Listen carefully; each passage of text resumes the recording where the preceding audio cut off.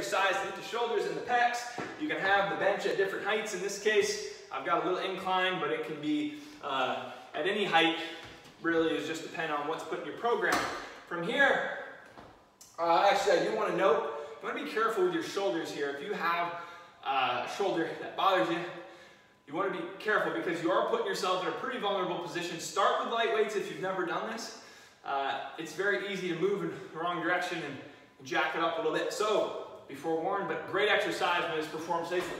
So arms straight up, soft elbows, and from here, imagine your reverse barrel hugging. So if you hug the barrel, right, you'd be around, you have to go around it. That's what we're doing here. So going around, going until I feel a little stretch, and then think about pinching your boobs together, pinching your chest together. Inhale down, exhale up. Again, lean on the lighter side for this movement.